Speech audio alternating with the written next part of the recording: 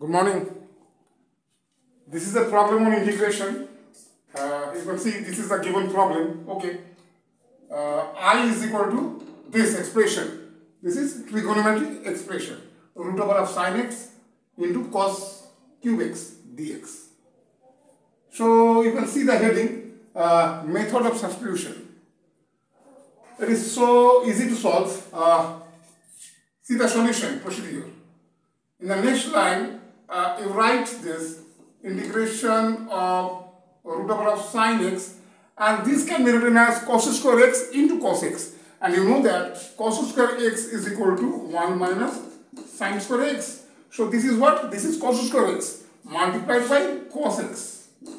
Since cos cube x is there, okay, dx. Now, what will be the substitution? If you assume sin x is equal to z, so let sin x is equal to z, and now differentiate both sides of this. So on differentiation, what we are getting is cos x dx is equal to dz, right? So this cos x dx, this can be replaced by dz, okay, and this sin x can be replaced by this z. Therefore, the given integration becomes integration of root over of z into 1 minus z square into dz, and this is what?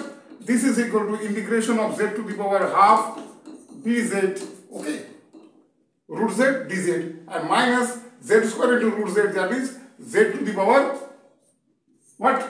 Z to the power 5 by 2 dz, okay. The next line I am writing here, next line is integration of this is equal to what? Z to the power half plus 1 divided by half plus 1, okay, and same formula I am going to use here. The form is same, so it is z to the power 5 by 2 plus 1 divided by 5 by 2 plus 1 plus a constant of integration c, okay.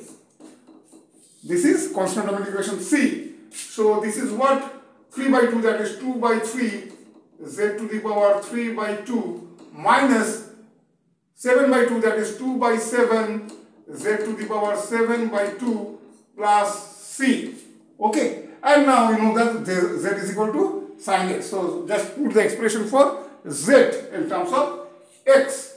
So this is what? 2 by 3 sin x whole to the power 3 by 2 minus 2 by 7, this is 7, okay, this is 7, 2 by 7 and sin x to the power 7 by 2 plus c, and this is the answer to the given problem, okay. So you can see that the solution procedure was so easy and the length of the solution was so small, okay.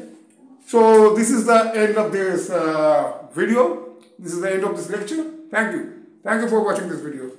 Have a nice day.